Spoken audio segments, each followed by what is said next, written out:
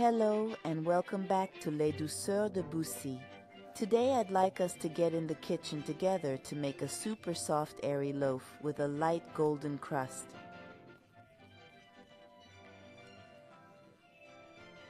And filled with a tasty mixture. So there you have it. A delicious homemade filled bread that I'm proposing to you today. Before you start, don't forget to subscribe. It's easy. Tack subscription, tack notification, and you're in. You'll kill two birds with one stone by not missing out on a new release. And we're in the chain. Thanks. We'll proceed in 3 chapters, the first of which involves making the bread dough. For this dough, you'll need 500 grams of flour, 200 milliliters of liquid milk, and 60 milliliters of oil, in this case olive oil, which we're going to use today instead of butter because it's healthier. But if you prefer butter, take 70 grams. 15 grams of baker's yeast, a teaspoonful of salt, 50 grams of sugar, 200 grams of powdered milk, and 3.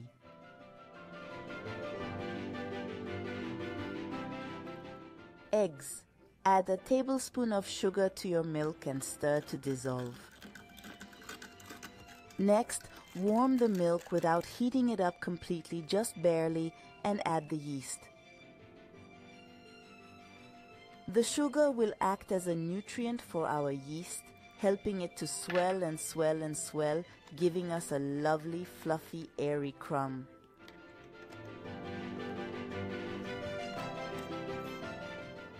Put your mixture in a warm place for 10 minutes, and while you're waiting, take your bowl of flour, add any aromatic herbs you like. I've just added rosemary, salt and powdered milk,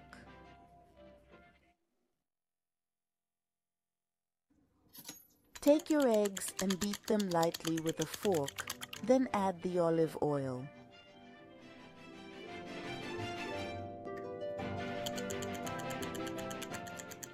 This liquid mixture will merrily join the dry ingredients. Dry ingredients. Start mixing gently.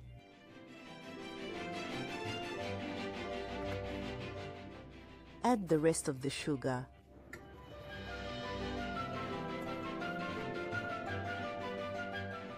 And we find our yeast culture in the milk. Look at that, Mamma Mia! Our yeast has blossomed, risen and swollen, so we put half of it in our bowl and mix.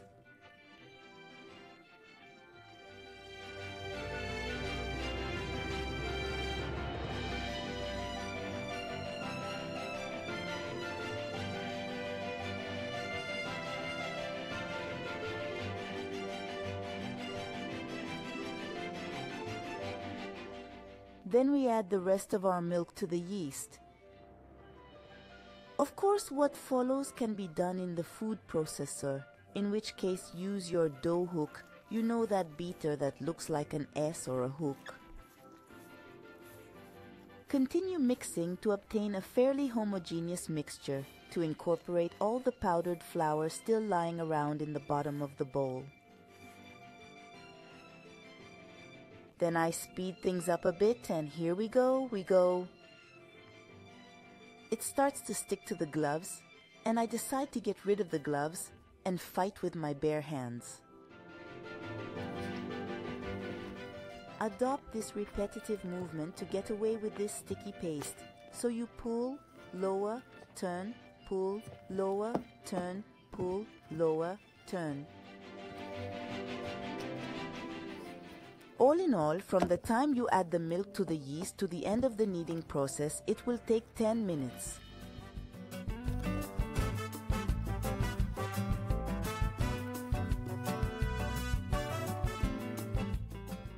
And phew, the 10 minutes are up. We're off to remove the excess dough stuck to our fingers and hand.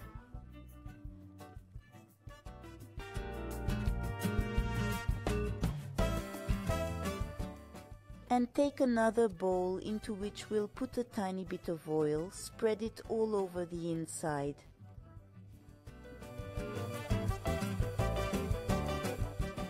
and transfer our dough to it.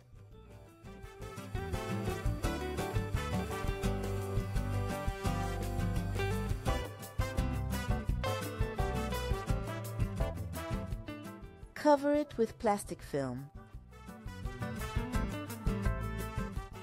and keep the bowl warm for 2 hours.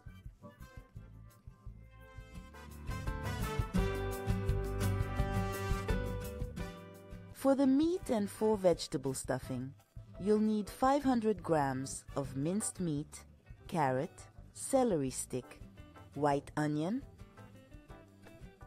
half a red bell pepper to make it look pretty, salt, half a tablespoon of seasoning, pepper and a little garlic, 2 or 3 tablespoons of oil, a few leaves of parsley, and a grated cheese of your choice.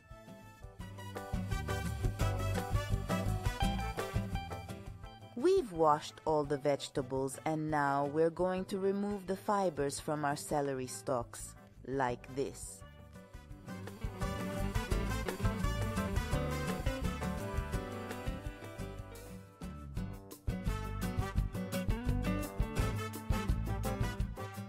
Then we dice our celery stalks and the 3 other vegetables, onion, carrot, and red bell pepper, into tiny little cubes, and cook them in a frying pan with hot oil.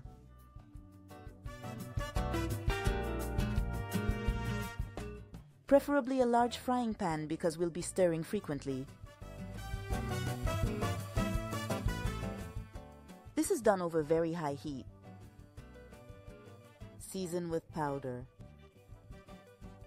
salt, pepper,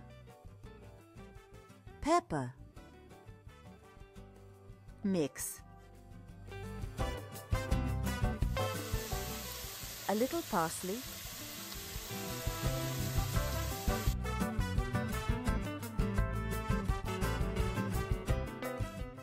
we continue to cook our vegetables over a high heat, and once they're cooked but not flattened, i.e. still crunchy, we remove them from the heat.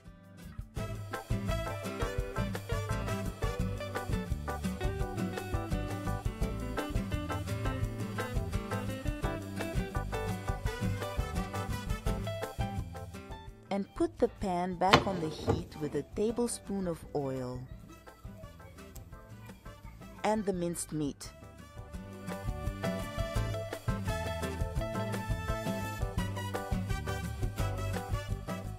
Ouch!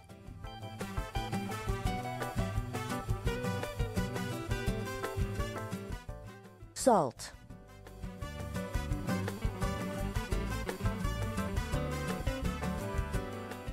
pepper,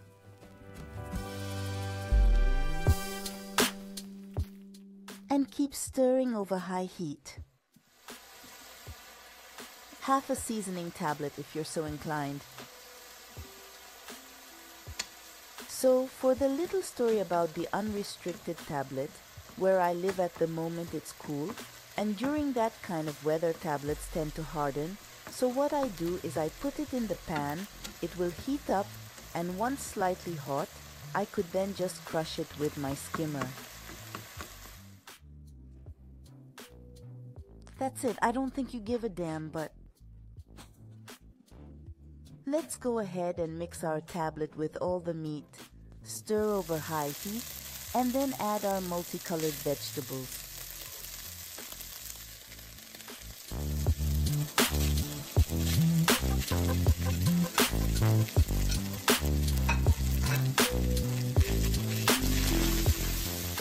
We won't lower the heat until the stuffing is cooked, and we'll take the pan off the heat just 5 minutes after adding the vegetables.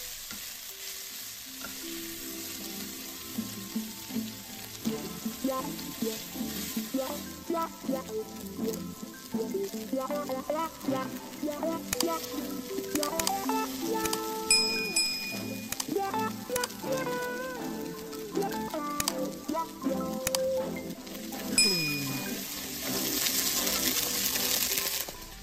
And neat, we've got our meat and vegetable stuffing and grated cheese for later.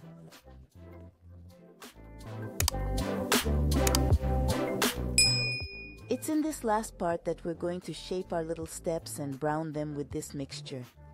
3 tablespoons of milk and an egg yolk. And in the meantime, our dough, which was like this before the 2 hours, has become like this.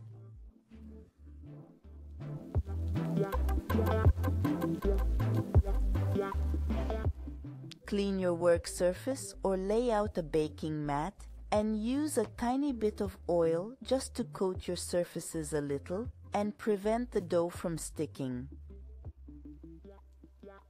Coat a large mold or baking dish with grease.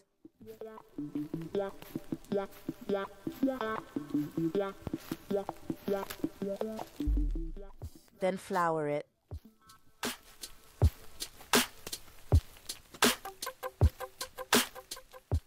And place it right next to you, because that's where you'll be baking your rolls later. Now we're going to coat our work surface with a little oil.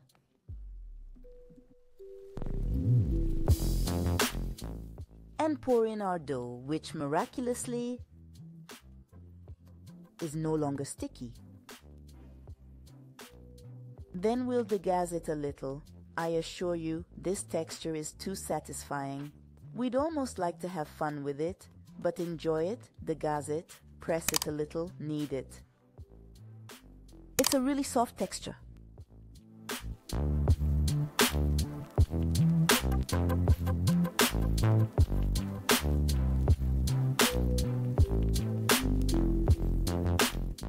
Here's the texture we've got a bit of now. Look at that. It stretches, it stretches, it stretches the dough. We're going to cut it into several pieces, starting by forming a kind of sausage.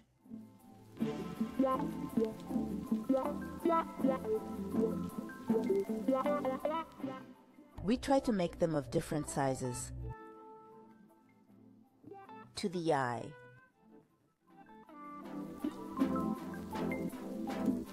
Form.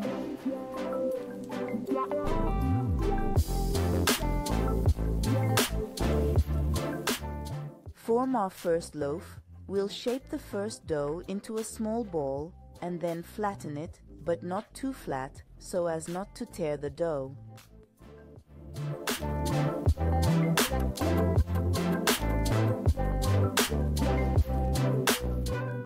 A small pile of meat filling.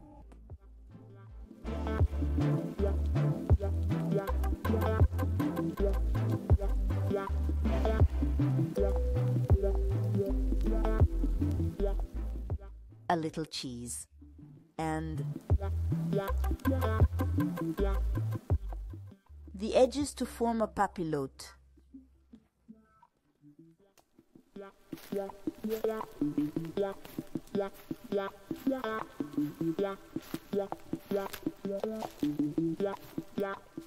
Press everything together, turning a little to seal the opening.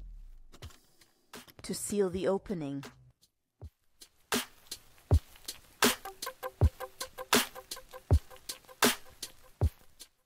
That's it. We embellish the overall shape a little and place our first loaf in the oven dish.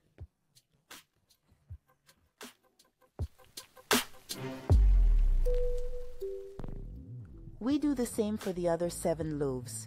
Yes, because I made 8, but you can make them any size and any number you like. A little smaller, why not? And papillote.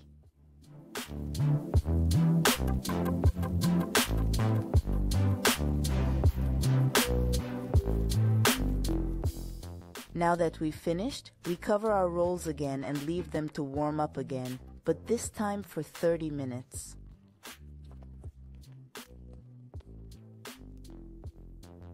They've grown again, touching each other a little, all of them.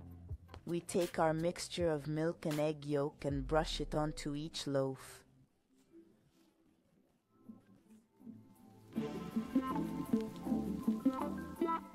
Now that we've finished, we place them in our oven, preheated to 180 degrees. Baking time will be around 25 to 30 minutes, but keep an eye on it from 20 minutes onwards. and don't open the oven before the first 15 minutes.